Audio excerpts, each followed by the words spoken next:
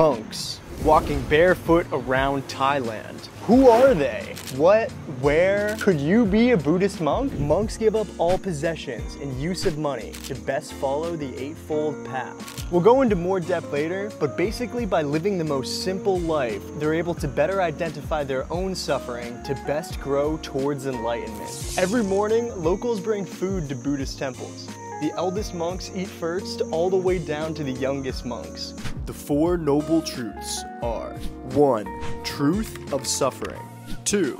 Truth of the cause of suffering. 3. Truth of the end of suffering. And 4. Truth that the path to end suffering is contained in the Eightfold Path. Here at the Tiger Cave Temple, to reach the main shrine, visitors have to climb a steep staircase of 1,237 steps. I'm determined to see those mountaintop views at the Tiger Cave Monastery, so let's get climbing.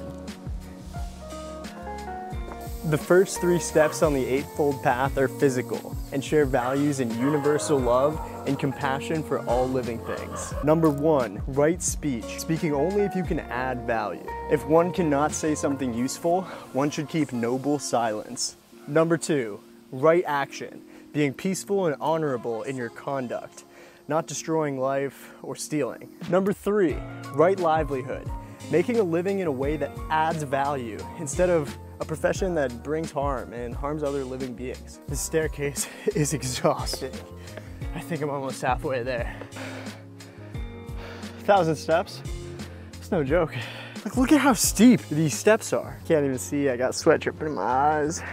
The next 3 steps in the Eightfold Path are mental disciplines. Number 4, right effort. Effort that prevents evil states of mind or brings about wholesome states of mind. Number 5, right mindfulness. To be deliberately aware and attentive in regards to the activities of the body, like feeling and sensation, and the activities of the mind. The practice of meditative breathing is commonly used to connect with the body and develop this attentiveness.